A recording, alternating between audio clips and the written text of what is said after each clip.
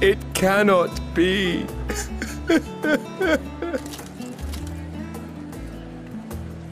Oh, Vashan, my darling little brother. To think that I will never see you again. The way you carry on, anyone would think he was actually your brother. Save your tears now. His Excellency still has one of his eyes. And he has made it clear he intends to continue using his vessel.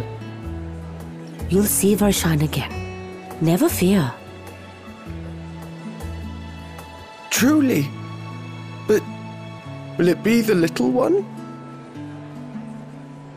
Personally, I prefer the adult vessel. It cuts a gallant figure and has superior functionality besides.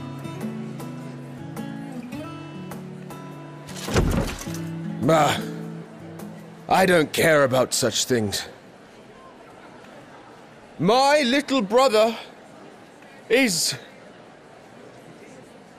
little and adorable. Sisters, give me strength. 'Tis a fine thing being so loved.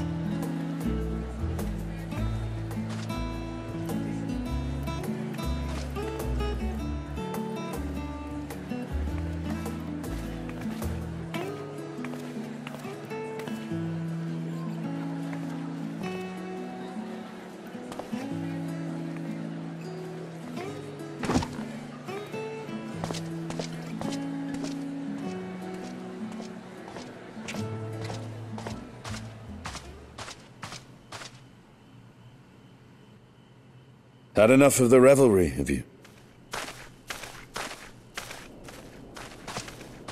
So, what's next for our hero?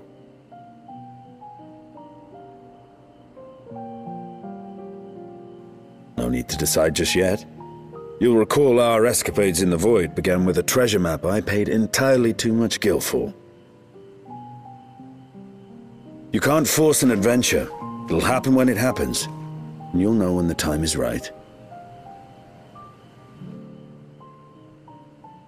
Till then, it's good to lend an ear to others and their tales.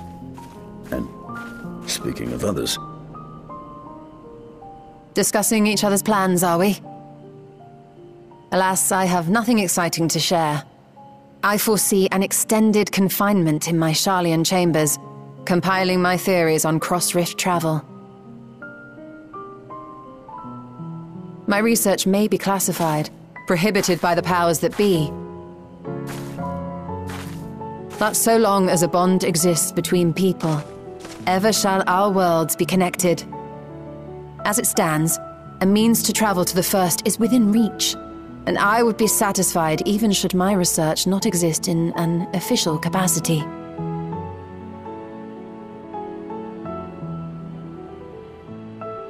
And what of you, Estinian? Have you any plans?